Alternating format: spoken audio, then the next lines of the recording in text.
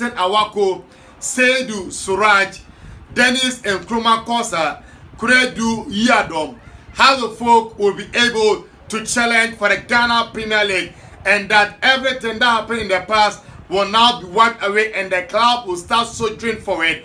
And each and every game that they will play after here, they will be able to get their points because they now have the quality player that they needed, because for you to be selected into the CHAN, it tells the quality that you possess.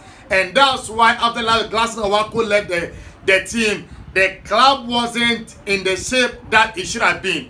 But with Kuredu Yadom coming to partner Caleb Amankwa, who has won back-to-back Man of the Match awards. He won against Mediema Sporting Club. He won again against Legon Cities Football Club. So it tells you the kind of form that he's in. Although Robert Adusua is there,